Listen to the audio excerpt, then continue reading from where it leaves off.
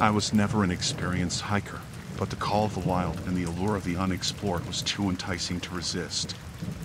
On a crisp autumn morning, I decided to embark on an adventure, hoping to lose myself in the beauty of nature. But little did I know that the very essence of my adventure would become a nightmare etched in my memory. The forest seemed welcoming at first, the rustling leaves and the chirping birds providing a serene backdrop to my hike. It was all I had imagined it would be. The trail was relatively easy to follow until I encountered a fork that left me utterly disoriented. With no cell signal to consult my GPS, I made a choice that would forever alter my life. As I ventured deeper into the woods, the beauty of nature seemed to give way to a sense of isolation and unease. My heart began to race, and I was forced to confront the reality that I was lost. Nightfall descended quickly, the woods growing eerily dark. The haunting sounds of nocturnal creatures echoed through the trees.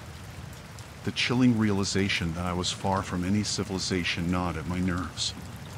It was as if the forest itself conspired to obscure my path. The trees seemed to close in around me, and the trail became nearly invisible.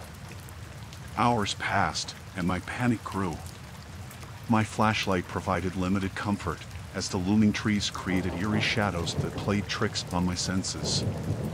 Exhausted, I stumbled upon a clearing in the woods, and there, nestled among the trees, stood a remote cabin, its time-worn exterior testifying to years of solitude. My relief was palpable as I approached the cabin, believing that help was finally at hand. The cabin appeared empty as I knocked and called out. The wood creaked under my touch, and the door slowly opened, revealing an eerie stillness inside. The air was heavy, and I hesitated for a moment before crossing the threshold. The cabin had an unsettling ambience, and it was clear that someone inhabited it, though there was no sign of life. The sparse interior was adorned with faded photographs and strange trinkets, as if the occupant had collected the remnants of a forgotten world. As I ventured further inside, a disheveled figure suddenly appeared, emerging from the shadows. His wild, unkempt hair and wild, vacant eyes gave me a chilling introduction to the cabin's inhabitant. I could see a wild, almost feral quality in his gaze, and his tattered clothing was a stark contrast to the order of the cabin. His voice trembled with paranoia as he declared that he didn't want any company. It was clear that he had lived in solitude for far too long, and my presence had disrupted the fragile existence he had carved out in the woods. My heart pounded as the man, a reclusive hermit, stepped closer, his erratic movements a stark warning that I was not welcome. I realized that I had stumbled upon a living nightmare, and fear coiled around my every thought. The hermit continued to speak in disjointed sentences, his words making it clear that he wanted me gone. I knew that I had no choice but to leave, to escape the clutches of this deranged recluse. As I backed away from the cabin, the man's gaze followed me, his eyes filled with a desperate plea to respect his solitude. It was a plea I couldn't ignore, for my own safety and his. The return journey through the dark woods was a harrowing experience, my steps fraught with anxiety. I felt like a trespasser in a world of shadows and nightmares, a world I was desperate to leave behind. Finally, I emerged from the woods and into the open, my relief almost overwhelming. The cabin, a remote enclave inhabited by a reclusive hermit, had been a haunting encounter that I could never erase from my memory. I had learned a chilling lesson about the depths of human isolation and paranoia, a lesson that still haunted my dreams.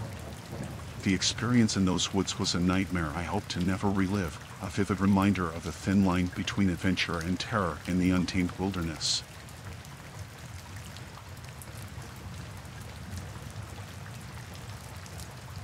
I've always been an avid hiker, venturing into the woods whenever I could to escape the hustle and bustle of everyday life.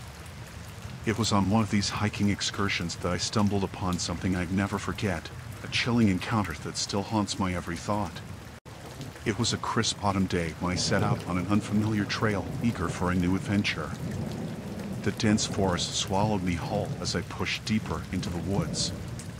Birds chirped above, leaves crunched beneath my boots, and the solitude of the wilderness wrapped around me like a comforting embrace.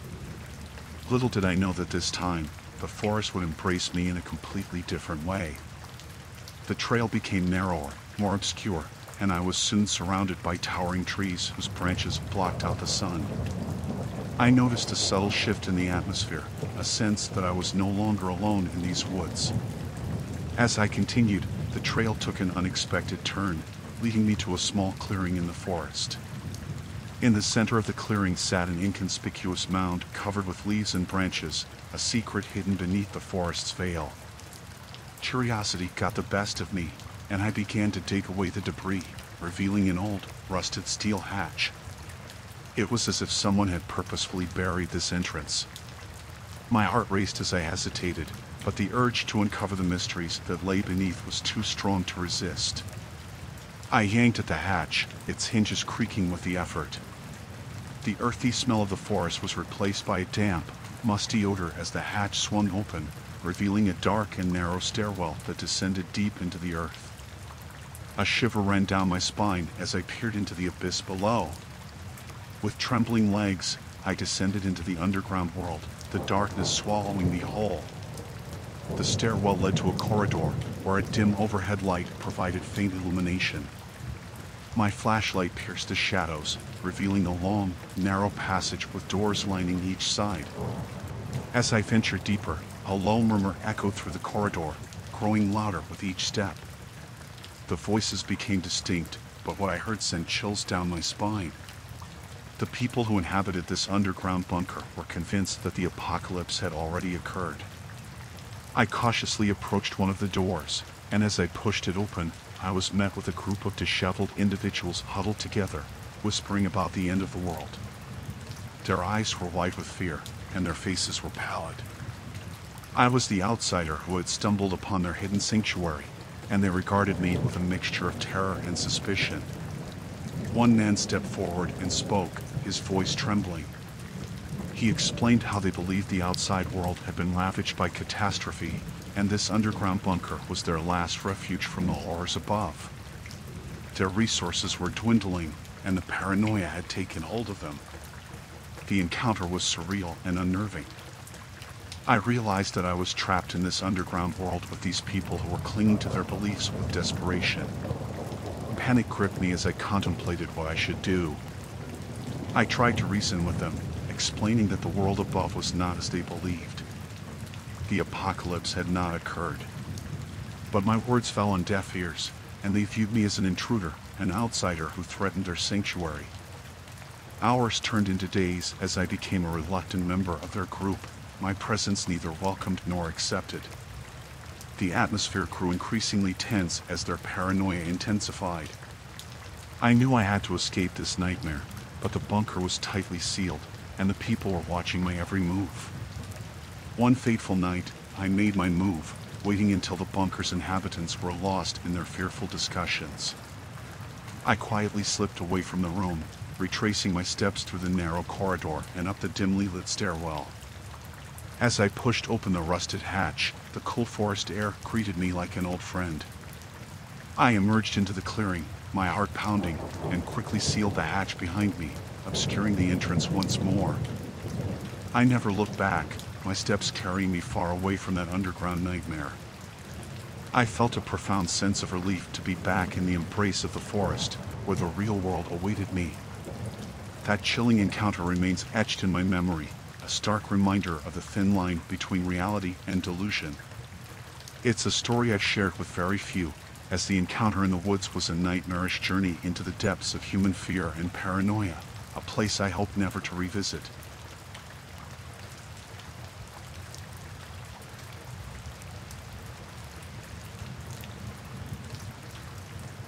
It was supposed to be a family bonding experience, our annual camping trip deep in the heart of the remote woods. But as the sun dipped below the horizon and cast long shadows through the towering trees, we couldn't shake the feeling that this year's adventure would be different. Our family consisted of me, my wife, Emily, and our 2 children, Lily and Daniel. We picked a remote spot for our campsite, far away from the beaten path. The wilderness was pristine, and the only sounds were the gentle rustling of leaves in the breeze and the occasional bird's call. But on the second night, that tranquility was shattered. We were huddled around the campfire, roasting marshmallows, when we heard faint, muffled voices echoing through the trees. It was like they were trying to keep their conversation hidden from anyone nearby. Emily and I exchanged puzzled glances while our kids seemed oblivious, lost in their marshmallow roasting. Curiosity got the best of me, and I decided to investigate. I moved quietly through the woods, drawn to the distant whispers. It was as if a magnetic force compelled me to find the source of those hushed voices. The moonlight pierced through the leaves, illuminating a small clearing where I found a group of strangers. 3 men were gathered around a shallow, makeshift grave, their faces tense and anxious. They looked up when they saw me, and their expressions turned hostile. I tried to speak, to ask them what they were doing, but one of the men held a finger to his lips, demanding silence. I could barely see into the hole they dug, but it was clear that something lay there, a lifeless form wrapped in a tattered sheet.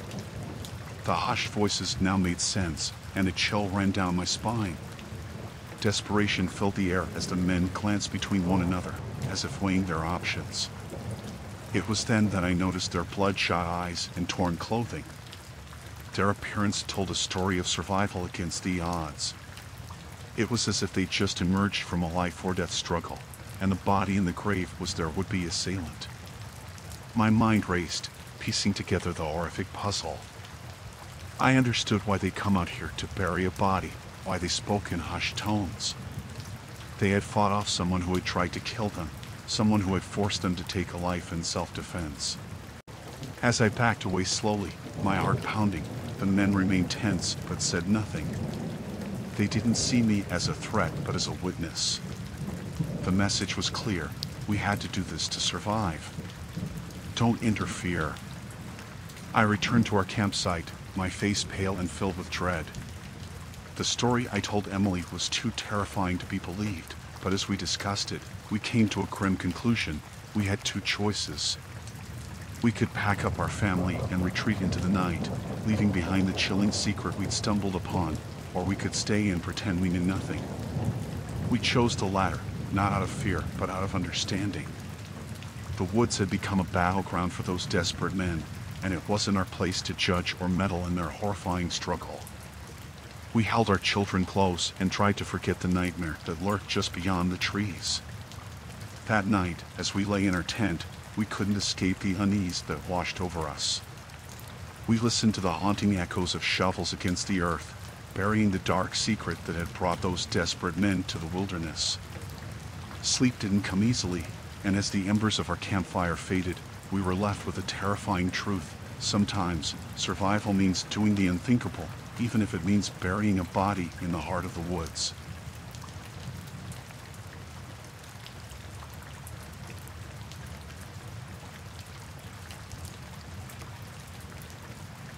The forest, thick and unyielding, was a place of solace and adventure for me, a seasoned hunter who knew these woods like the back of my hand. I had ventured into the wilderness countless times, but that fateful day would prove to be unlike any other.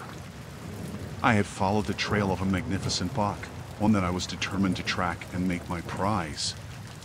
The anticipation of a successful hunt thrilled me, and the forest was alive with the sounds of nature. As I pursued the deer deeper into the woods, I noticed subtle signs that something was amiss. Twigs snapped, and the underbrush rustled when there was no discernible reason for such disturbances. My senses were on high alert, but I dismissed my unease as the paranoia of a seasoned hunter. It wasn't until I reached a small clearing that I felt a shiver of dread. A guttural growl, not of a beast but of a man, reached my ears. I pivoted to see a group of men emerging from the forest's shadows.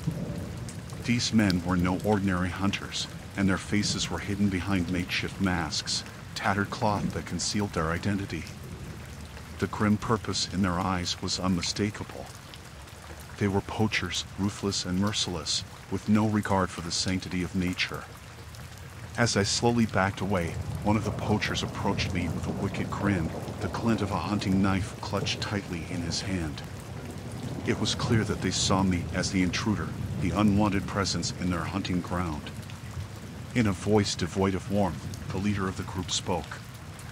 He explained that they had been tracking the same buck that I had been following, and now that I had stumbled upon their poaching operation, they had no choice but to deal with me. The menace in their tone made it clear that I was not dealing with simple trespassers. These poachers were prepared to eliminate any threat to their operation. I retreated further, attempting to maintain my composure, but my mind raced with fear. I knew that I was outnumbered and outgunned, with little chance of escape.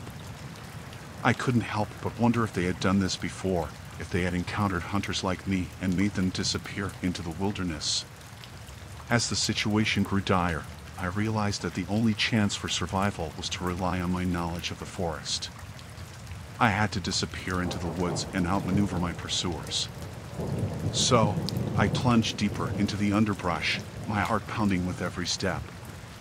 The forest, which had once been my ally, became a labyrinth of confusion and uncertainty. The poachers followed me with unyielding determination, their footsteps closing in as they encircled me. I knew that I couldn't keep this up for long. Desperation overcame me, and I made a reckless move, climbing a tree in an attempt to gain a higher vantage point. From my new perch, I observed the poachers searching the forest below, their gruff voices growing closer. I watched as one of them, the leader, approached the base of the tree.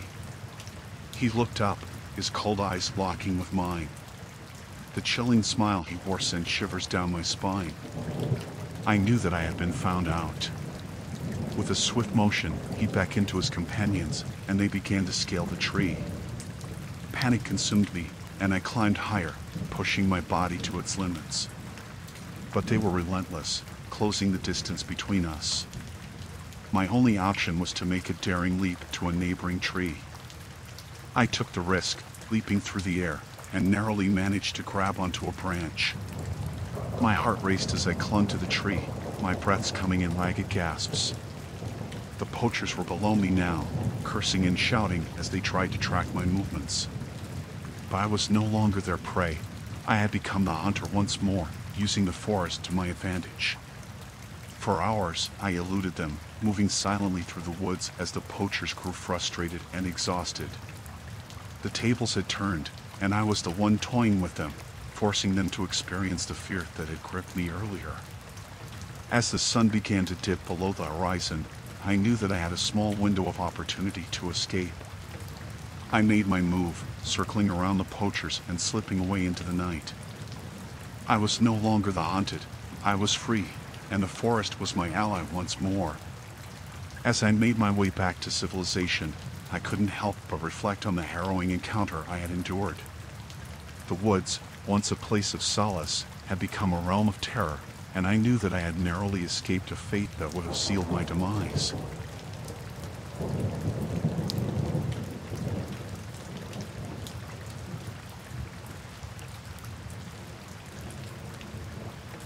My group and I ventured deep into the rugged terrain, far from civilization.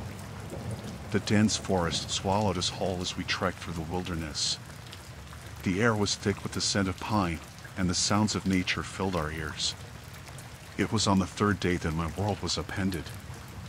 I had strayed a bit from the group, lured by the promise of a picturesque waterfall that I had heard about from fellow hikers. The excitement of discovering something hidden and beautiful was too enticing to resist. As I followed a narrow trail that led to the falls, I suddenly realized that I had lost sight of my companions. Panic welled up inside me, but I attempted to retrace my steps, hoping to reunite with the group. The forest, however, had other plans. It was easy to underestimate the wilderness, to believe that you could conquer it, but I soon discovered how merciless it could be. My attempts to backtrack only led to greater confusion. I had lost my way entirely. With each passing hour, anxiety consumed me. The fading light was my adversary, turning the forest into an ominous labyrinth. As I stumbled blindly through the woods, I began to hear whispers, voices that echoed through the trees. The voices, however, were not the comforting words of my companions. They were guttural and unfamiliar, a chorus of unsettling murmurs that sent shivers down my spine. As I ventured further, I came upon a crude, makeshift shelter.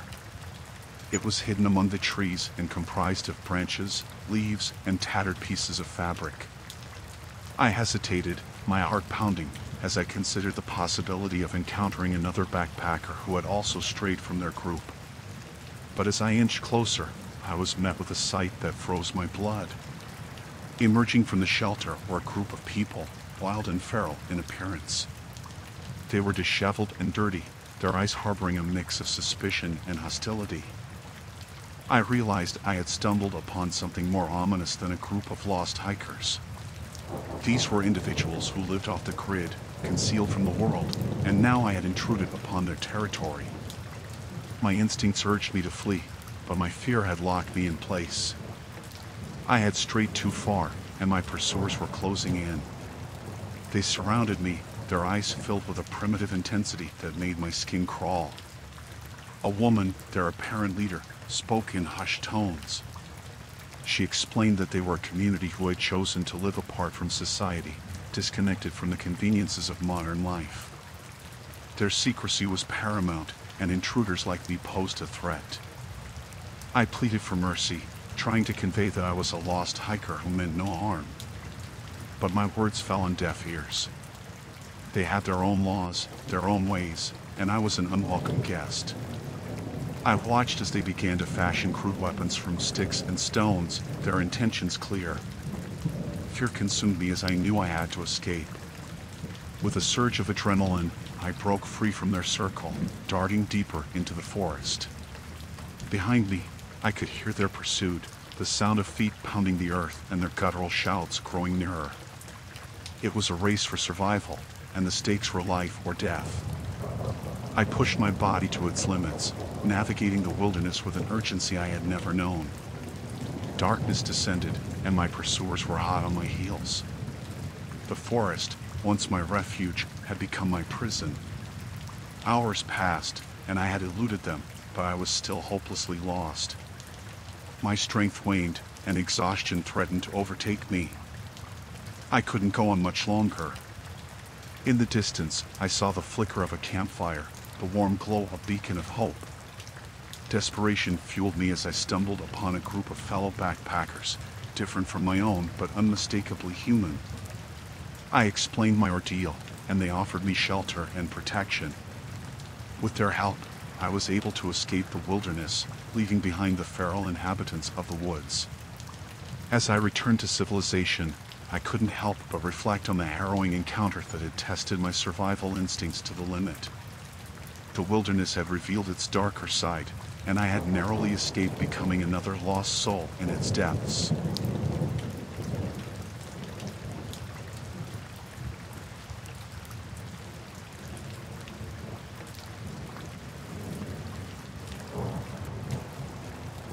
This happened around 4 years ago now. We were a group of friends, drawn together by our love for the great outdoors and the thrill of camping in the wilderness. Little did we know that our weekend trip would take a chilling turn, forever etching the memory of that night into our minds. The sun was setting as we set up our campsite in a secluded part of the woods. The air was thick with the scent of pine, and the only sounds were the gentle rustling of leaves and the distant chirping of crickets. It was the perfect setting for a peaceful getaway. As night fell, we gathered around the campfire, sharing stories and laughter. The crackling flames provided a sense of comfort, and the darkness beyond our campfire circle seemed distant and unthreatening. But that illusion was shattered when one of us noticed a faint, flickering light deeper in the woods. At first, we dismissed it as a trick of the night, perhaps the glow of distant headlights or another camper's fire. However, the light began to grow brighter and more distinct. Curiosity got the best of us, and we decided to investigate. Armed with flashlights, we ventured into the woods and soon discovered the source of the eerie glow. Hidden among the trees, a group of people in hooded robes were gathered around a makeshift altar. The scene that unfolded before us was like something out of a nightmare. The cultists chanted in a language we couldn't understand, their voices rising and falling in an unsettling cadence. At the center of their ritual was a grotesque effigy, an abomination of twisted branches and animal bones. The cultists appeared frenzied, their movements wild and disconcerting. It was clear that we had stumbled upon a disturbing ceremony, and our presence went unnoticed in the beginning. Whispers among us debated whether we should retreat immediately and report what we had seen to the authorities. But as we turned to leave, a branch snapped loudly underfoot, drawing the attention of the cultists. In an instant, their heads snapped toward us, and a collective hush fell over their assembly. Their hooded faces concealed any expression, but their eyes bore into us, chilling and malevolent. Panic seized us as we turned and fled, our flashlights cutting through the darkness. The cultists were in pursuit, their eerie chanting growing louder with each step. We scrambled through the underbrush, our breaths ragged, and the forest became an inky labyrinth. Fear coursed through us, and we knew that we were being hunted. The cultists' pursuit was relentless, and they were gaining ground. The realization struck us that they would stop at nothing to protect their sinister ritual. In a stroke of desperation, we decided to split up, hoping to confuse our pursuers. It was a heart-wrenching decision, but it offered the slimmest chance of survival. The darkness swallowed each of us as we fled in different directions. I could hear the echoing chants of the cultists growing distant, but I dared not stop or look back. My only focus was escape. Hours passed as I navigated the treacherous terrain, guided solely by the beam of my flashlight. My body ached, and my heart pounded with each step. I couldn't stop until I was certain I had eluded the cultists. Finally, I emerged from the woods, breathless and drenched in sweat. I had been separated from my friends, and fear gnawed at me as I contemplated their fates. The police were called, and a search was initiated for the cultists, but they had disappeared without a trace. There were no signs of the disturbing ritual we had witnessed. In the end, I was left with a harrowing memory of that night, a night that had transformed a simple camping trip into a nightmarish ordeal.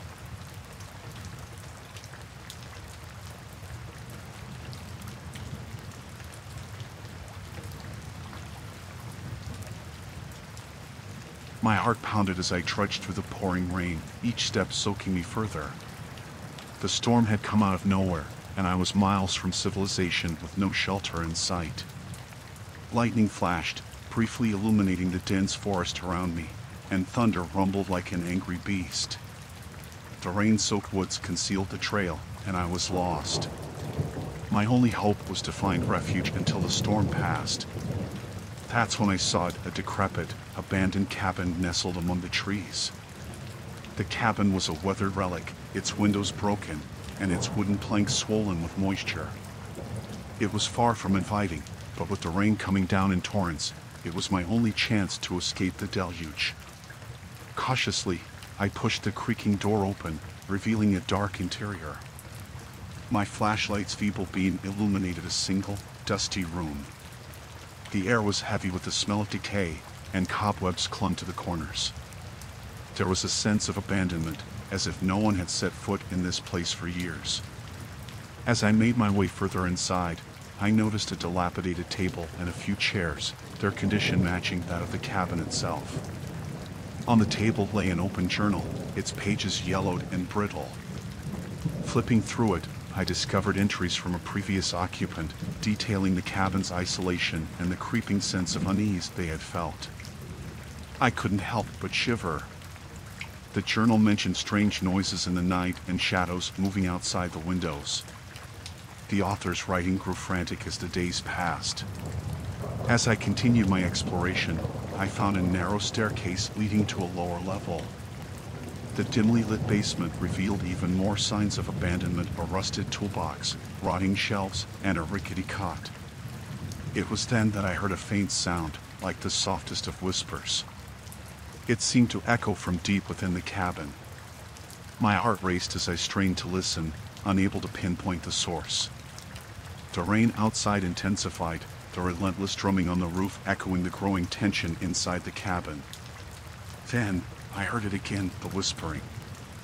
I couldn't make out any words, but the sound seemed to surround me, coming from every direction. Fear clawed at me as I realized I was now alone in the cabin. My flashlight revealed nothing out of the ordinary, and the sense of being watched was suffocating.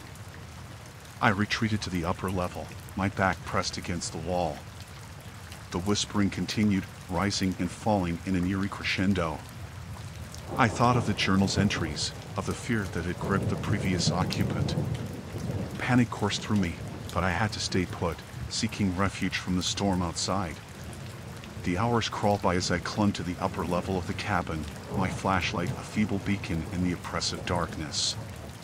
The whispering persisted, and I could swear I saw shadows moving at the corners of my vision.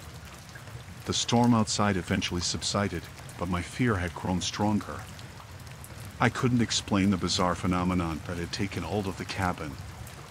I thought of leaving, but the thought of stepping back into the storm was equally terrifying. With trembling hands, I clutched the journal from the table, hoping to find answers. The final entry, penned with frantic urgency, told of the previous occupant's escape, leaving the cabin forever. They mentioned a presence that grew more malevolent with each passing day.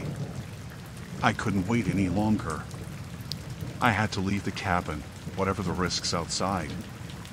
I descended the creaking stairs, the whispering growing louder and more ominous.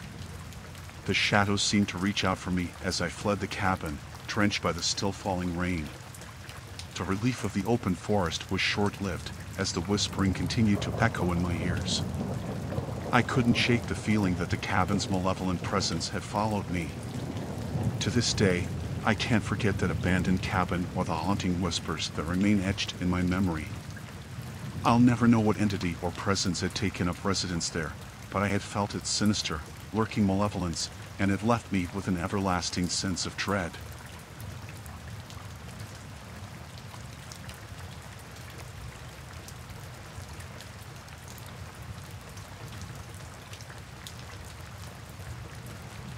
It was supposed to be an ordinary weekend camping trip with my group of friends, deep in the heart of the vast forest. Little did we know that it would turn into a nightmare, unlike anything we had ever experienced. We had heard rumors of an abandoned trapline somewhere in the woods, and curiosity got the best of us. The idea of exploring an old, forgotten hunting area seemed exciting. So, we set out with our camping gear and a sense of adventure. The forest was dense, the trees towering over us like ancient guardians. We trekked for hours, relying on our GPS to lead us to the rumored trapline. It was difficult to ignore the oppressive feeling of isolation and the eerie silence that seemed to envelope the woods.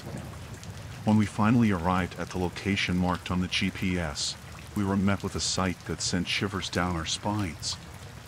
An old, crumbling cabin stood before us, its wooden walls covered in moss, and its windows long shattered.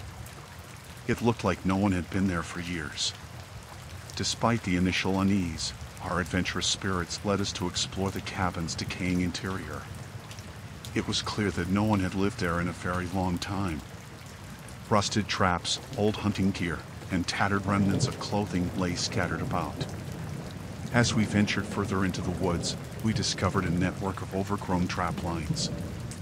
The remains of animals that had been caught in the traps were still scattered about, a testament to the cabin's dark history. The mood grew more somber with each find. Our curiosity got the better of us, and we decided to follow the old trapline, hoping to find the end of the trail. The path grew narrower and more overgrown with each step, and we were struck by a sense of being watched. Suddenly, one of my friends, Sarah, screamed. We rushed to her side and found her standing near a trap, her face pale with shock. Inside the rusted jaws of the trap was a human hand, decaying, skeletal, and half covered by dirt. The gruesome discovery sent shockwaves through the group. We decided it was time to turn back, to leave this sinister place behind. But as we retraced our steps, it became clear that we were not alone. The snap of a twig echoed through the forest, and the chilling sensation of being watched returned with a vengeance. Panic set in as we realized that the trapper might still be nearby, hidden in the underbrush. Our hurried footsteps turned into a desperate sprint, our hearts pounding with fear. The feeling of being pursued intensified, as if someone or something was tracking us through the dark woods. The narrow path seemed endless, and the oppressive atmosphere of the forest closed in around us. Each step was a struggle, but we knew we had to get as far away from the sinister trapline as possible. The shadows of the trees seemed to close in on us, and the darkness of the forest intensified. We had lost all sense of direction, and the terror of being hunted pushed us to the brink. Then, we heard it, the sound of a twig snapping somewhere close by. We froze, our breaths held, and our flashlights scanning the woods. Out of the darkness, a figure emerged, a man, haggard and disheveled, with a wild look in his eyes. The trapper had found us. He raised a gnarled, rusty rifle and pointed it in our direction. The fear was paralyzing, but instinct took over, and we bolted in different directions, breaking through the trees and underbrush. Gunshots echoed through the forest, each one sending us deeper into the woods, away from the danger. The rain began to fall heavily, but we didn't stop running, driven by pure terror. Hours passed before we finally stumbled upon a main road, and a passing car was our ticket to safety. We told the driver about the sinister trapline, and they called the police. We were taken to safety, but the image of the trapper's menacing eyes remained etched in my mind. Our camping trip had turned into a horrifying ordeal, leaving us forever changed by the sinister presence we had encountered. The old trapline and the deranged trapper had transformed a weekend of adventure into a nightmare, and I'll never forget the chilling realization that we were now alone in the woods, and that danger was lurking in the shadows.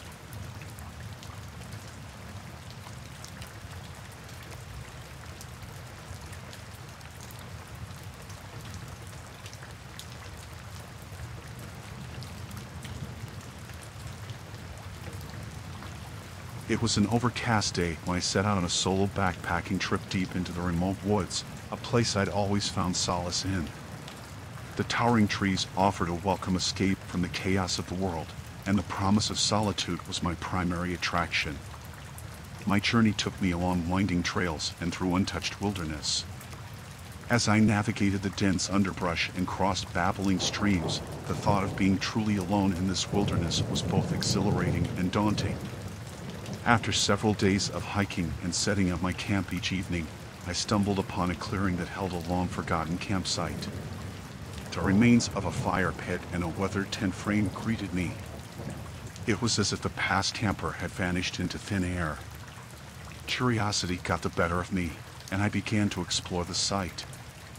My eyes fell upon a weathered leather-bound diary, half buried in the dirt. With trembling hands, I picked it up and gently dusted off the pages. Its owner had noted the date and the location, the same woods I now found myself in. As I began to read, I was immediately captivated by the words on the pages. The diary belonged to a man named Robert, who had embarked on a similar solo journey. The entries started off as typical camping experiences, but soon took a dark turn. Robert wrote of hearing whispers in the night and feeling an ever-present sense of being watched. His entries became increasingly paranoid, describing shadowy figures moving at the edge of his vision and distant, eerie laughter. As I read on, the diary revealed that Robert's grip on reality had started to slip. He wrote of seeing grotesque faces in the gnarled tree bark, and he mentioned waking up in the dead of night to find his tent surrounded by figures cloaked in darkness. I felt a growing unease as I continued to read Robert's account. His descriptions grew more erratic, his fear palpable through the words on the page. He wrote of fleeing deeper into the woods, a growing sense of foreboding, and the inescapable feeling that he was descending into madness. The diary entries took a disturbing turn when Robert described a nightmarish encounter with a group of shadowy figures, their eyes glinting malevolently in the moonlight. He wrote that he had barely escaped with his life, leaving behind his campsite and all of his belongings in a desperate bid to get away. The last entry was dated weeks after that encounter, and it was chillingly brief. Robert had written only a few words, his handwriting shaky and frantic. "They're coming for me. I can hear them whispering my name. I can't escape. I can't." I closed the diary, my hands trembling. The forest, once a source of peace, had taken on an eerie, menacing atmosphere. The unsettling story of Robert's descent into madness had filled me with dread. For the remainder of the day, I felt as if unseen eyes were watching my every move, and whispers of the wind seemed to carry hidden threats.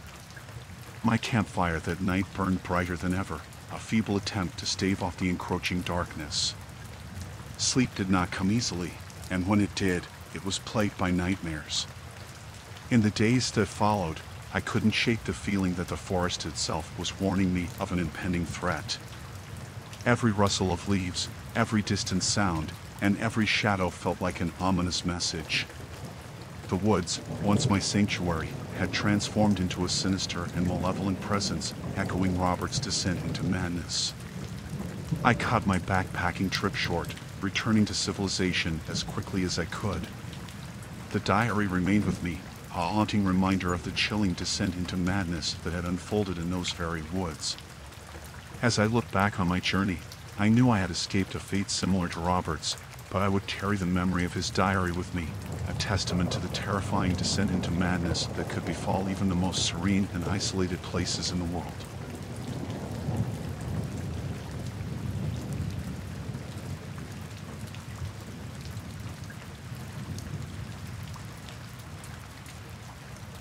My wife and I had planned a peaceful weekend getaway in a secluded cabin nestled deep within the woods. The promise of quietude, the crisp mountain air, and the chance to disconnect from our busy lives was irresistible. Little did we know that our idyllic escape would soon transform into a nightmare. The cabin, surrounded by towering trees and a serene lake, had a rustic charm that we found enchanting. We arrived in the late afternoon, and the golden light filtering through the leaves set a serene tone. We spent our first evening sipping wine by the fireplace, the crackling flames warming our hearts. We hadn't a care in the world, wrapped in each other's company, and it seemed that the world outside had faded away. That sense of tranquility was shattered the next morning. I woke to find our front door slightly ajar. My heart quickened as I realized that something was amiss. We had locked the cabin securely before retiring for the night. I gently woke my wife, whispering my concerns. Panic welled up in her eyes as we examined the open door. We decided to investigate, though fear gnawed at us. I grabbed a fireplace poker for protection. The cabin was a jumble, evidence of a violent intrusion. Our belongings were scattered, and the unsettling feeling of being violated washed over us. We could see no signs of an immediate threat, but the overwhelming dread persisted. My wife and I exchanged frightened glances, silently conveying the need to leave immediately. As we backed out of the cabin, I noticed that my wife's jewelry box had been emptied, and a few pieces lay abandoned on the floor. Our sense of security crumbled. We retreated to our car, hearts pounding, and I hastily drove away from the cabin. It was only as we reached the nearest town that we dared to breathe a sigh of relief. We reported the break-in to the authorities, who promised to investigate. As we waited in the safety of a motel room, our nerves remained frayed. We couldn't shake the feeling that our intruder may still be lurking nearby. The police arrived at the cabin, but their search yielded no clues. They assured us that it was safe to return. However, my wife and I were not convinced. Returning to the cabin that evening was an ordeal. The once charming fireplace now appeared sinister, the open door a gateway to terror. We had lost our peace of mind. The night was fraught with tension. Every rustle outside seemed to herald the return of the intruder. Sleep eluded us, and our vigilance remained unbroken. As the early hours of morning approached, the atmosphere grew increasingly oppressive. The haunting silence of the woods was shattered by the muffled sound of footsteps outside. My heart raced, and I awakened my wife, who shared my terror. We huddled in the cabin, waiting for dawn. The intruder was still out there, perhaps watching us, lurking in the darkness. With the first rays of sunlight, we made a hasty escape from the cabin, fleeing to the nearest town. We never returned to that place, leaving our weekend getaway behind with the hope that we would forget the nightmare that had unfolded. Our escape was a breath of fresh air, but the fear of the intruder continued to haunt us. Our retreat into the woods had become a chilling ordeal, and the peaceful cabin a place of unspeakable horror. We would forever be plagued by the unknown identity of the person who had violated our private space and shattered our sense of security. Our idyllic getaway had become a living nightmare, and the haunting realization that our intruder may still be lurking nearby remained with us long after we left the woods behind.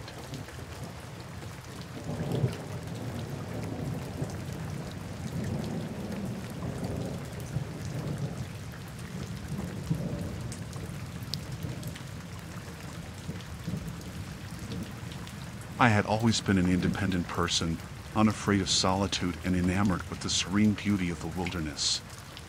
My passion was hunting, and the allure of the deep woods called to me like a siren's song. But this trip was different, marked by an ever-present sense of unease. I ventured deep into the forest, further than I had ever gone before. The tall trees and dense underbrush provided the perfect cover for my prey, but they also concealed hidden dangers. The first day was uneventful, and I reveled in the peacefulness of the woods. However, that tranquility soon shattered. It began with the feeling of being watched, the sensation that prying eyes were following my every move. I brushed it off as paranoia, a side effect of being alone in the wilderness. As night fell, I set up my campsite near a tranquil stream. The soothing sounds of flowing water did little to ease my unease. I couldn't shake the feeling that I was not alone. Every rustle of leaves and whisper of the wind seemed to be a harbinger of something sinister. I tried to shake off my fear and force myself to sleep. But my slumber was fitful, plagued by nightmares of shadowy figures lurking in the trees. When I awoke, the terror of my dreams seemed to linger in the daylight. The next day, I went about my hunting routine, but the sense of being watched persisted. It was as if someone was shadowing my every step, just beyond my line of sight. As evening descended once more, I returned to my campsite. It was then that I noticed the subtle signs of intrusion. My gear had been tampered with, my belongings subtly rearranged. Panic surged through me as the realization set in. I was now alone in the woods. I had a chilling sense of vulnerability. Whoever was watching me was patient and elusive, choosing to strike fear into my heart with subtlety. I questioned whether I should abandon my trip, but my determination won out. I would not let fear dictate my actions. That night, I kept a watchful eye on my surroundings, my senses heightened to every sound and movement. As I lay in my tent, I heard the faintest whisper of voices on the wind. Muffled words tarried on the breeze, too indistinct to decipher. In the inky darkness, I knew that I was now alone in the woods. Panic welled up within me, and I knew that I was being hunted, stalked by unseen predators. I clutched my hunting knife, my only source of defense, as I listened to the haunting voices that seemed to surround my campsite. The hours passed with agonizing slowness, and the voices grew nearer. I considered fleeing into the night, but fear paralyzed me. The sense of being watched, the knowledge that I was being pursued, held me in place. Then, just outside my tent, I heard their footsteps. The rustle of leaves and the crack of twigs grew louder as they approached. I stifled a scream as I glimpsed shadowy figures lurking just beyond the fabric of my shelter. My heart raced as I listened to their hushed conversations. They spoke of me, of my presence in the woods. They knew I was there, and they were closing in. With a trembling hand, I reached for my hunting knife, prepared to defend myself if they entered my tent. The tension was unbearable as I lay there in the darkness, the chilling knowledge that my life hung in the balance. The night stretched on, my fear gnawing at me like a relentless predator. The relentless pursuit was a nightmare, a cruel torment that showed no sign of ending. As dawn broke, I heard them retreat into the shadows. I waited, paralyzed by fear, until I was certain they were gone. With my heart pounding, I gathered my gear and fled from the woods, determined to escape the relentless pursuit of those hostile individuals. The terror of that trip would forever haunt me.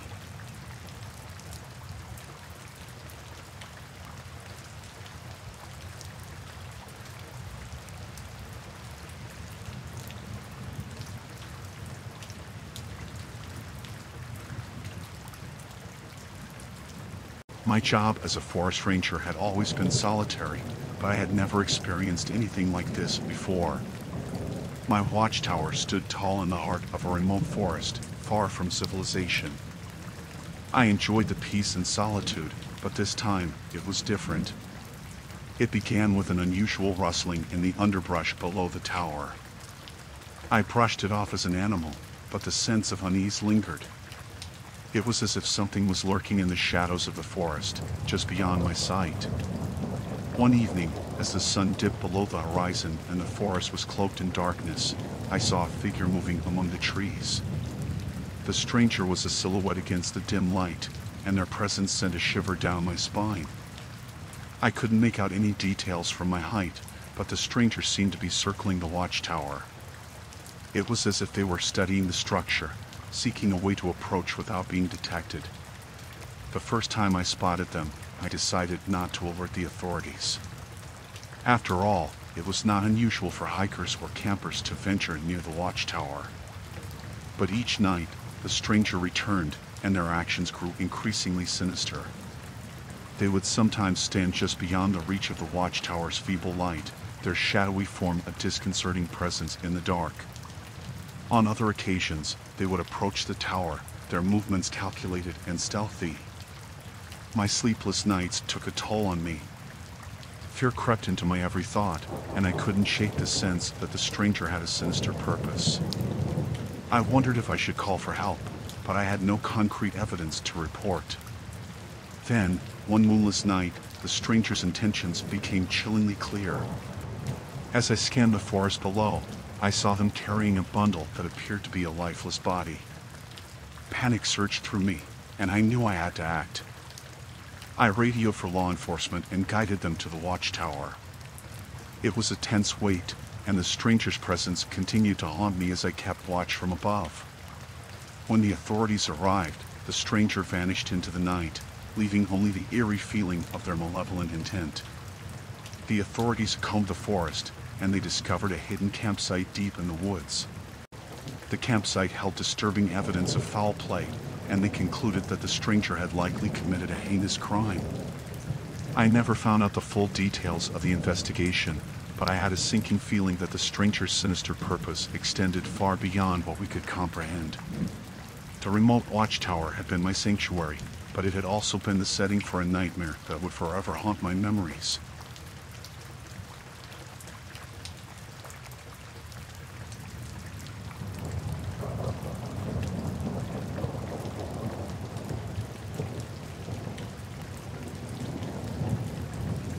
We were a group of seasoned explorers, navigating the wilderness on a journey that had started with excitement but soon turned into a harrowing ordeal. Our plan was to traverse deep into the heart of an uncharted forest, a place where few had ventured before. We were well prepared with supplies and a sense of camaraderie, but that was before we became disoriented and found ourselves in a waking nightmare. The forest was dense, and our maps had proved to be unreliable. As the days passed, we became lost, uncertain of our direction. The dense canopy blocked the sun, making it nearly impossible to get our bearings. Panic started to set in, and we were no longer explorers, but desperate individuals struggling to survive. One overcast afternoon, we stumbled upon a makeshift campsite deep in the forest. Tattered tarps hung between trees, and a rickety shelter sat at its center. We cautiously approached, hoping for help or directions. That's when we encountered him, the deranged recluse. He was a wild-looking man, his hair matted and his clothes in tatters. He emerged from the shelter with an unsettling grin, his eyes devoid of sanity. In his gnarled hand, he clutched a crude, homemade spear. His speech was disjointed, a mix of incoherent mumbling and words that barely made sense. He told us that he had been living in isolation for years, that the forest was his domain, and he viewed us as intruders. It was clear that he was mentally unhinged, a hermit who had lost touch with reality. We tried to reason with him, explaining our dire situation, but our words fell on deaf ears. He became increasingly agitated, waving the spear menacingly. It was clear that he saw us as a threat to his solitary existence, and he was willing to defend his territory at any cost. With no other option, we slowly backed away, leaving the deranged recluse and his desolate campsite behind. As we continued our journey through the wilderness, our thoughts were haunted by the chilling encounter. We had ventured into the unknown, but we never expected to find a man who had lost himself to the solitude of the forest. Days turned into weeks as we struggled to find our way back to civilization. The memory of the deranged recluse remained etched in our minds, a stark reminder of the dangers lurking in the wilderness. Our journey had transformed from an exploration into a fight for survival, and it was a nightmare we would never forget.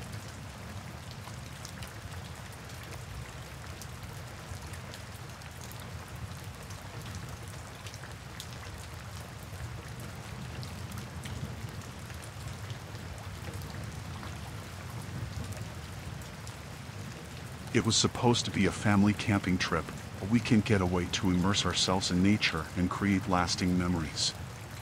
My husband, our 2 children, and I had pitched our tent near a serene, secluded cabin deep in the woods. The thought of disconnecting from our busy lives and spending quality time together was what led us to this remote location. As the evening sun dipped below the horizon, we gathered around the campfire, roasting marshmallows and sharing stories. Laughter echoed through the forest, and the kids, their faces aglow in the flickering firelight, had never been happier. It felt like a perfect family bonding experience. Eventually, our children grew tired, and we decided it was time for bed. We had planned to sleep in our tent, but the allure of the nearby cabin was too strong to resist. It was rustic and inviting, and we thought it might make the experience more comfortable for the kids. We settled in, the 4 of us on a mattress in the cabin, and soon, the sounds of the forest serenaded us to sleep. But my dreams turned into a nightmare. I awoke to the creaking of the cabin door, my heart pounding as I realized my husband and children were still sleeping soundly beside me. Panic set in when I saw a stranger's silhouette in the dim moonlight. His presence was sinister, and he moved with deliberate purpose. I tried to wake my husband, but fear silenced me. The stranger loomed closer, and I realized we were trapped. He must have locked us inside while we slept. My heart raced as I weighed my options. I couldn't risk waking my husband and children. I needed to protect them. Gathering my courage, I confronted the intruder. I whispered, demanding to know what he wanted. He turned to me, his eyes empty of any humanity. He explained, in a chillingly calm voice, that he wanted something from us, something sinister.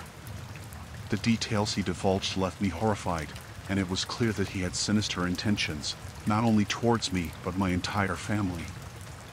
I had to act fast. While maintaining a facade of compliance, I discreetly reached for my husband's pocket knife, praying he kept it there. To my relief, my fingers grazed the cold metal of the blade, and I slowly slipped it into my hand. When the intruder momentarily turned away, I seized the opportunity. I lunged at him, the knife blade gleaming in the moonlight as it caught him by surprise. Desperation gave me strength, and the ensuing struggle was a blur of terror and adrenaline. My husband and children awoke to my screams and joined the chaos, and together we managed to overpower the intruder. Disoriented and injured, he fled into the darkness, leaving us shaken but alive. With trembling hands, we unlocked the cabin door, not knowing if he would return. The rest of the night was a sleepless ordeal, and at first light, we decided to abandon our idyllic camping trip. We packed our things and left, the tranquility of the forest forever tainted by the nightmarish encounter. I later learned that the stranger had targeted other campers in the area, and it sent a shiver down my spine to think of what might have happened if we hadn't fought back. The trauma of that night stayed with us, a stark reminder that even in the most serene settings, darkness can lurk just beyond the firelight, waiting to consume the unwary.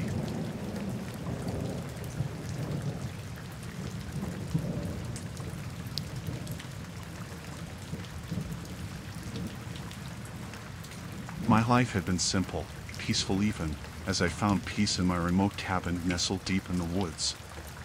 The tranquility of nature had always been my closest companion, providing me with the serenity I had longed for. But that solitude came to an abrupt and nightmarish end one evening. It started with a subtle feeling of being watched. At first, I brushed it off as my imagination, but the unease gnawed at me. As the days passed, the sensation intensified, growing more sinister with each glance over my shoulder. I knew I wasn't alone. One evening, as I gazed out my cabin window into the darkened forest, I saw a figure among the trees. It was motionless, shrouded in a mask that concealed its identity. Panic surged through me as our eyes met, and then, with the speed of a shadow, the stalker vanished into the night. I called the police, but in the remote wilderness, their response was slow, and when they arrived, they found nothing but the deafening silence of the woods. There was no evidence, no trace of the intruder. Night after night, the masked stalker returned. I could hear their silent presence lurking among the trees, watching, waiting. The torment was relentless, and sleep became a luxury I could no longer afford. My nerves frayed as each night passed. In the depths of despair, I decided to confront the stalker. Armed with a flashlight and my trembling resolve, I ventured into the forest. The woods closed in around me, and every rustle of leaves was a threat. The confrontation was chilling. I found myself face to face with the masked figure, their presence suffocating. They never spoke a word, but their eyes bore into my soul. Desperation coursed through me, and I realized I was dealing with someone who was relentless and unhinged. My resolve shattered, and I fled back to the cabin, my heart pounding in my chest. The stalker didn't follow, and when I peered out the window, they were gone, leaving me with nothing but the chilling certainty that they would return. With every passing day, the torment intensified. I barricaded myself in the cabin, fearing the impending night. Sleep deprived and consumed by paranoia, I knew I had to take action. I gathered my belongings and left my cherished cabin behind. I sought refuge in the city, but even there, the presence of the masked stalker lingered in my mind. The experience haunted me, and the peace I had once known was forever shattered. Though I escaped the remote cabin and the sinister figures that had tormented me, the scars of that nightmare clung to my soul. I never learned the identity of the stalker, but their silent, masked presence would forever haunt my dreams, a testament to the terrors that can hide within the solitude of the wilderness.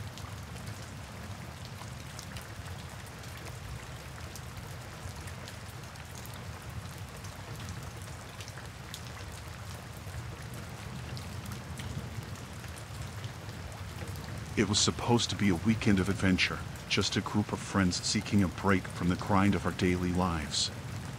We had no inkling of the nightmare that awaited us in the heart of the deep woods.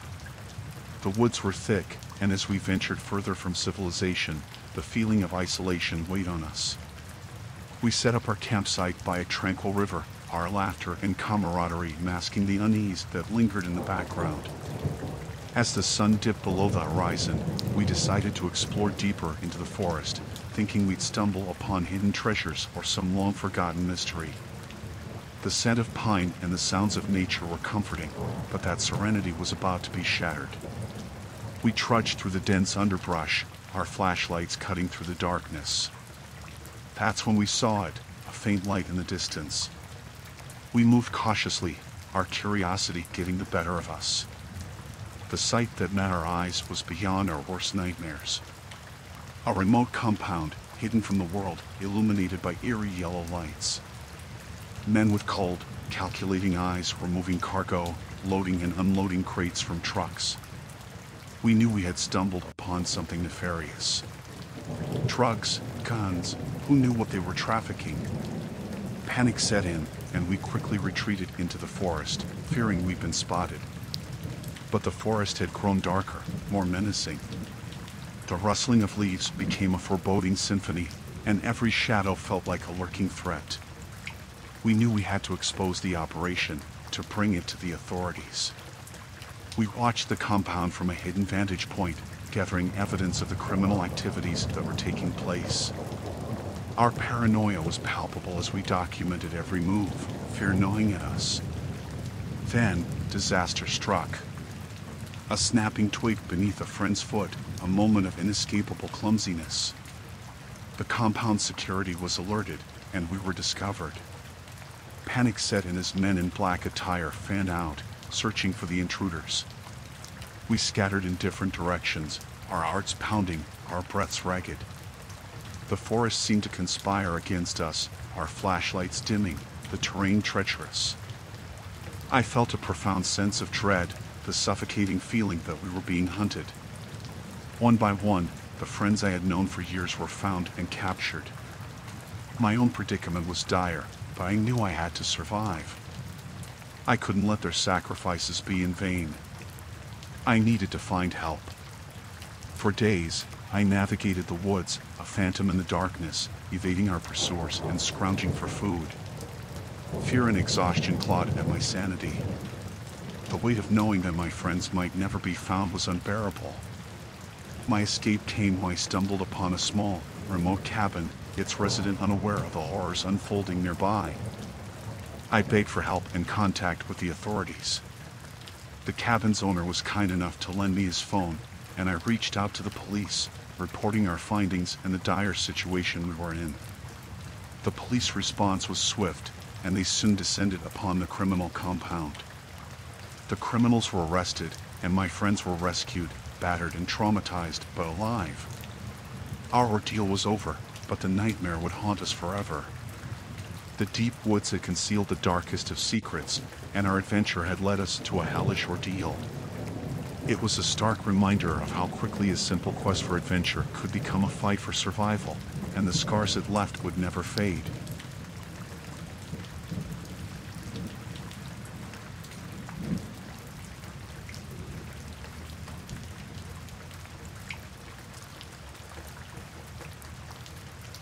It was a crisp autumn morning when I set out on a solo camping trip. The leaves were starting to turn, painting the forest with a medley of reds and yellows. The sun's warm embrace was inviting, but I would soon find myself yearning for its comforting light. As night fell, I set up camp deep in the woods, surrounded by towering trees that cast long, creeping shadows. The crackling campfire provided some comfort, but the forest seemed to hold its breath, as if waiting for something. That night, I heard the eerie sounds of chanting, the voices echoing through the trees.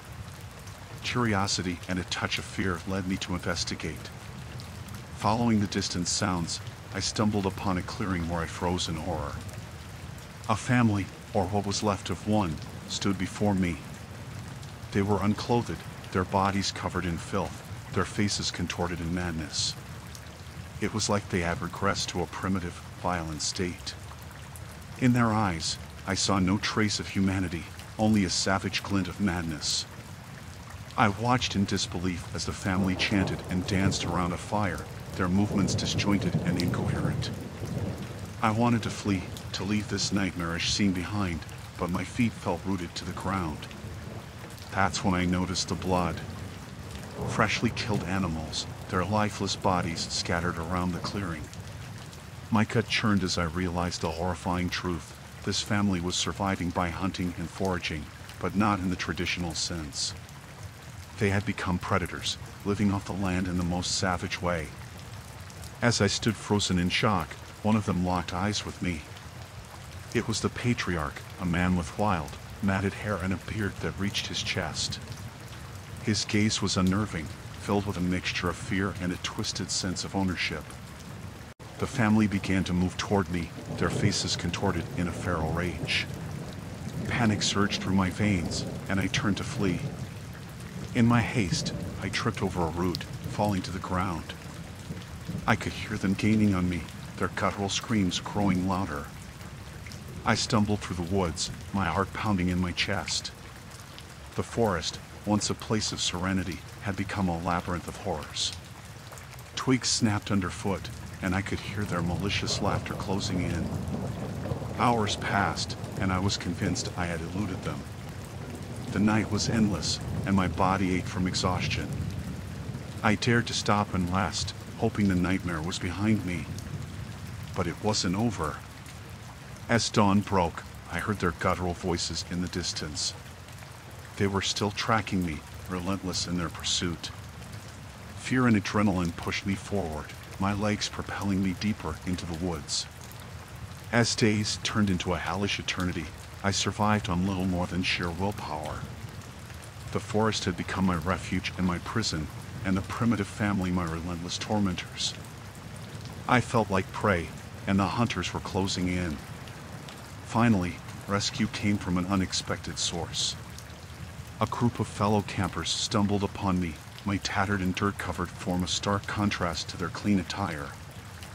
I could only gasp out a plea for help before collapsing in exhaustion. The authorities were alerted, and they descended upon the primitive family's camp. It was a scene of unimaginable horror, one that would haunt the memories of all who witnessed it. These people, who had once been part of society, had regressed into something primal and inhumane. I emerged from that ordeal, physically scarred but alive. The nightmares, however, continued to plague my sleep.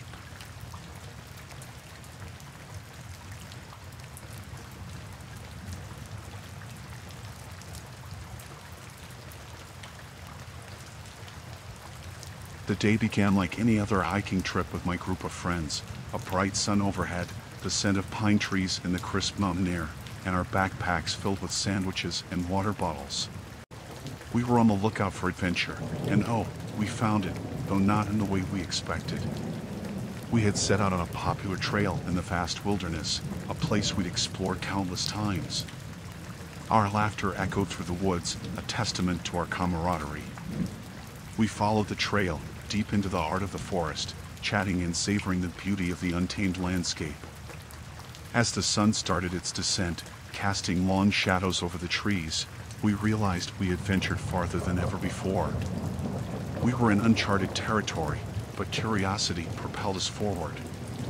That's when we stumbled upon it. An eerie silence enveloped us as we came upon a gruesome discovery that sent shivers down our spines. A corpse suspended high in a tree, swaying gently in the breeze. The sight was jarring, to say the least. The lifeless body, still fresh enough to display the signs of a violent end, dangled from a rope. The branches above seemed impossibly sturdy, raising more questions than they answered. How had the body been hoisted so high? It was a scene that defied explanation. We approached with a mixture of dread and disbelief, our voices hushed, as if speaking any louder might awaken the horrors that surrounded us. There was no sign of anyone else nearby, no clues to explain the chilling spectacle before us. The hiker's face was distorted in a final grimace, and his eyes stared blankly into the abyss. His clothes were tattered, and his skin a sickly shade of pale. I had seen death before, but this was something entirely different, something out of a nightmare. One of our group, a paramedic, examined the body, searching for any signs of life or an attempt to stage the scene.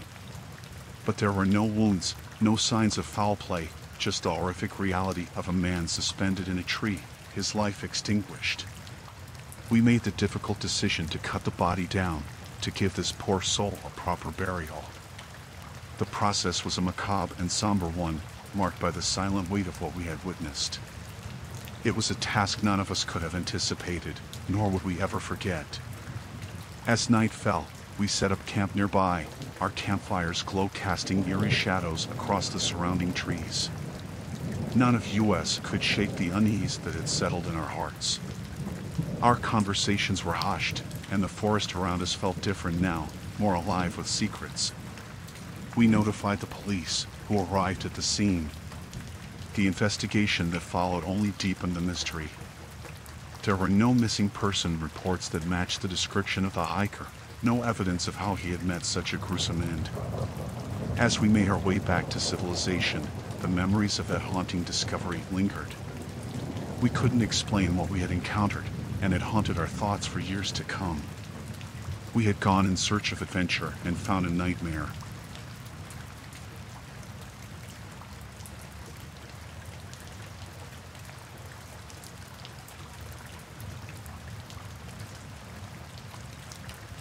My name is Jacob, and what I'm about to tell you happened around 8 years back now. I remember that fateful day vividly. A group of us, adventurers at heart, embarked on an excursion deep into the wilderness.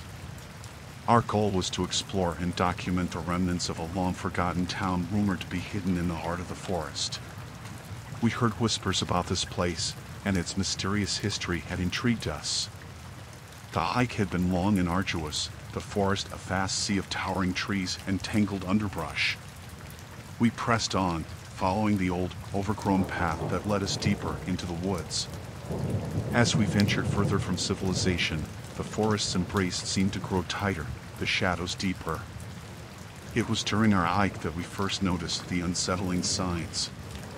Abandoned items scattered around, a child's doll, rusted tools, and an overturned carriage.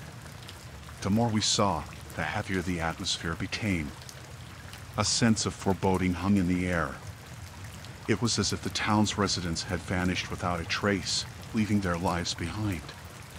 We reached the town just as the sun began its descent, casting an eerie, golden light upon the abandoned streets. The houses, once lively with the laughter of children and the hum of everyday life, stood silent and empty. Doors creaked open, their hinges rusted with time, revealing interiors left in disarray. Inside the homes, it was as though the residents had fled in the midst of their daily activities. Meals lay half-prepared on kitchen tables, toys were scattered across living room floors, and clothing hung from hooks as if ready to be worn. Our unease grew with each discovery, and the buildings themselves seemed to loom overhead like silent sentinels. The town square held a crumbling, forgotten monument with the date 1922 etched into its stone. It was a chilling reminder of how long this place had remained untouched by the outside world. In the town church, we found a disheveled journal filled with frantic scribblings. The entries spoke of a growing fear, of strange happenings in the woods surrounding the town. The final entries simply read, "They are coming." As night descended, we decided to set up camp in the town center. Fear clung to our hearts as the forest's symphony of rustling leaves and distant howls surrounded us. Every snap of a twig or rustle of leaves sent shivers down our spines. We were not alone. As the moon rose high in the sky, a cacophony of eerie whispers drifted through the town. We huddled in our tents, flashlights in hand, our hearts pounding with fear. Shadows danced along the walls of our tents, and the feeling of being watched became overwhelming. Then, the footsteps started. Slow and deliberate, they circled our campsite. We whispered to one another in hushed tones, each of us fearing to make a sound that might betray our presence. The night grew colder, and our breath misted in the air. Suddenly, a voice pierced the silence. It was a whisper, distant yet clear. "Leave this place," it said, "before they find you." The voice had a quality of desperation and fear that sent shivers down our spines. We were paralyzed, trapped between our curiosity and the overwhelming sense of danger. The footsteps grew closer, and we felt a presence just beyond the glow of our campfire. A figure, dark and indistinct, moved in the shadows. With a surge of terror, we abandoned our camp and fled into the night. The footsteps pursued us, but we couldn't bear to look back. Branches tore at our clothes, and our breath came in ragged gasps as we ran for our lives. By the time we reached the safety of civilization, we were shaken, our minds clouded by the horrifying encounter. We could never explain what had happened in that abandoned town, or who had whispered that warning in the dark.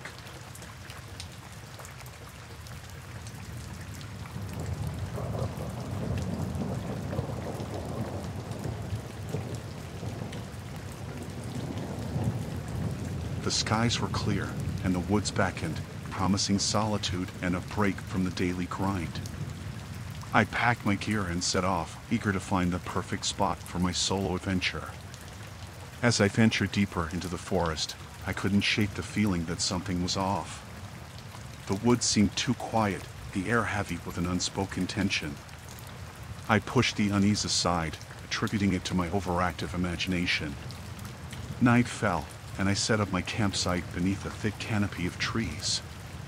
The soft glow of the campfire provided a comforting contrast to the darkness that surrounded me. I nestled into my sleeping bag, lulled by the rustling leaves and the occasional hoot of an owl. The sense of unease returned in the early hours of the morning. I awoke to a distant sound, a low rumble like the growl of an approaching storm. It wasn't thunder, though. It was something else, something that sent a chill down my spine. I peered out from my tent, scanning the woods for the source of the noise. That's when I saw them, a group of figures moving through the trees, silhouetted by the faint moonlight. Panic surged through me as I realized they were headed in my direction. I remained hidden in my tent, trying to control my breathing and slow my racing heart. The group drew closer, their movements deliberate and coordinated. The tension in the air was palpable. Then, the real horror began. A spotlight pierced the darkness, sweeping through the woods. I clamped a hand over my mouth to stifle a gasp as the beam passed over my tent. They were hunting me. I could hear their low voices, whispers carried on the night breeze. They were playing a twisted game, and I was the prey. It was a horrifying realization, and my mind raced with thoughts of escape. Carefully, I unzipped the tent and slipped out into the shadows. I had to find a way out of this nightmare. But the forest had grown unfamiliar, and I had no sense of which direction to go. The hunters were still out there, their spotlight cutting through the trees in search of their target. With every rustle of leaves, I felt my heart leap into my throat. I moved silently, my steps careful and deliberate. My knowledge of the woods was my only advantage, and I used it to navigate through the labyrinth of trees. Hours passed in a blur of tension and fear. I could hear the hunters calling to one another, their voices growing more agitated as they failed to find me. It was a sick game of hide and seek, with my life hanging in the balance. Finally, as dawn broke, I stumbled upon a river. I knew I had to put distance between myself and my pursuers. I waded through the cold, rushing water, the current pulling at my legs. I didn't dare look back until I reached the other side. When I finally turned, there was no sign of the hunters or their spotlight. I was alone, but the fear still clung to me like a second skin. The rest of my escape was a blur of frantic movement. I made my way back to civilization, haunted by the nightmare in the woods. I couldn't shake the feeling that those hunters were still out there, lurking in the shadows, waiting for their next victim. The experience had changed me. The forest, once a place of solace and adventure, was forever tainted by the memory of that night. I knew that I had narrowly escaped a deadly fate, but the horror of the hunt would never truly leave me. It was a nightmare I couldn't forget, a chilling encounter with human monsters in the heart of the woods.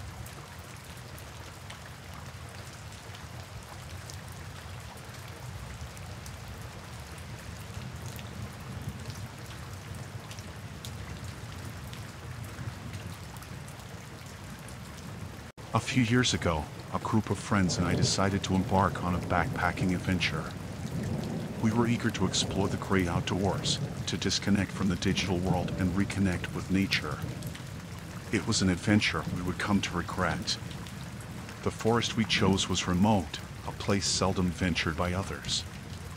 As we trekked deeper into the woods, we felt a sense of liberation, the weight of the world fading with every step. The dense canopy of trees filtered the sunlight, creating a serene, almost dreamlike atmosphere. On the third day of our journey, we stumbled upon a small clearing in the forest, and our excitement quickly turned to confusion and unease. In the center of the clearing sat a cluster of ramshackle cabins, each one more rundown than the last. The scene was eerie. The cabins seemed abandoned, but there were no signs of decay or overgrowth, as if the place had been preserved in time. Our curiosity got the better of us, and we decided to investigate. As we approached, we noticed movement inside one of the cabins. The windows were smeared with grime, making it difficult to see clearly, but there were figures moving about, their silhouettes distorted and unsettling. We called out, but received no response. We approached the cabin and pushed the creaking door open. The stench inside was overpowering, a noxious blend of decay and sickness. The interior was dimly lit, revealing a group of people, their eyes vacant, their bodies emaciated. They were suffering from a gruesome ailment, their flesh covered in oozing sores and strange growths. Their movements were slow and uncoordinated, as if their bodies were betraying them. It was a horrifying sight, unlike anything we had ever encountered. We attempted to communicate with them, but the residents of this strange community were unresponsive. Their eyes held a distant, haunted look, as if they were no longer truly present. The encounter was deeply unsettling, and we couldn't shake the feeling that we had stumbled upon something beyond our understanding. As we backed out of the cabin, the residents paid us no mind, lost in their own world of suffering. We decided to leave the clearing, our initial sense of adventure replaced by an urgent need to distance ourselves from this unsettling place. Our journey continued, but the encounter haunted us. We speculated about the nature of the ailment that afflicted those people, whether it was a contagion or something more sinister. We had ventured into a nightmare, a place where the boundary between reality and horror blurred. Days turned into weeks, and we eventually made our way back to civilization. We couldn't escape the memory of that isolated community in the woods. We tried to find answers, to understand the nature of their suffering, but our efforts led to dead ends and unanswered questions.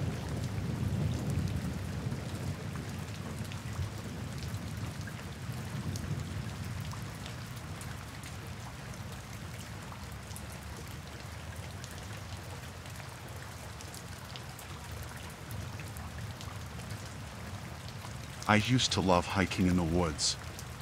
The tranquility, the fresh air, the sense of adventure, it was my escape from the hustle and bustle of everyday life. But there was this one hike, the one I'll never forget, the one that still gives me shivers. It was a warm, sunny morning when I decided to explore a trail that was off the beaten path. I'd heard from a local that there was an old campsite deep in the woods, a place that hadn't been used in decades. Curiosity got the best of me, so I packed my gear and started my journey. The hike started out like any other. The forest was alive with the sound of birds, and the sun filtered through the leaves, casting dappled shadows on the ground. I felt a sense of adventure, an anticipation of discovering something hidden in those woods. Hours went by, and I felt like I'd ventured deeper than I'd ever gone before. The trail was getting less defined, but I pressed on, following my instincts and the occasional signs left by previous hikers. As the sun began to set, I stumbled upon something that made my heart race. An old, dilapidated campsite stood before me, with moss-covered tents, rusted pots and pans, and a fire pit that hadn't seen flames in ages. It looked like a scene from a long-forgotten horror movie. I approached cautiously, my hiking boots crunching the fallen leaves beneath my feet. The place was eerie, but I couldn't help myself from investigating further. And then, I found the photographs, dozens of them, scattered among the ruins. The photographs were old and faded, but the disturbing scenes they depicted were crystal clear. They showed a group of young campers, happy and carefree, in the early stages of their camping trip. But as I flipped through them, the mood darkened. In one photo, they were huddled around a campfire, but their faces were contorted with fear. I continued to flip through the photographs, each one more unsettling than the last. It was as if the joyful camping trip had descended into madness. In one, a student was bound to a tree, a look of terror in their eyes. In another, someone had scrawled a chilling message on a tent with what looked like dried blood. We had no choice. Fear gnawed at me as I pieced together the story. It seemed like the camp guides had turned on the students. I couldn't imagine what could have driven them to commit such unspeakable acts deep in the woods. The sun had set completely, and darkness surrounded me. My heart pounded in my chest as I realized I was alone in a place that had seen horrors beyond my imagination. I knew I had to get out of there, but the feeling of being watched crept over me, and the forest felt denser, more sinister than ever. As I hurried back along the trail, I couldn't shake the dreadful images from the photographs. What had happened in those woods? And were the ones responsible for the horrors still lurking in the darkness, waiting for another unsuspecting hiker like me? I had to find my way back to civilization, but the sinister secrets of that campsite continued to haunt me, leaving me with nightmares that would last a lifetime.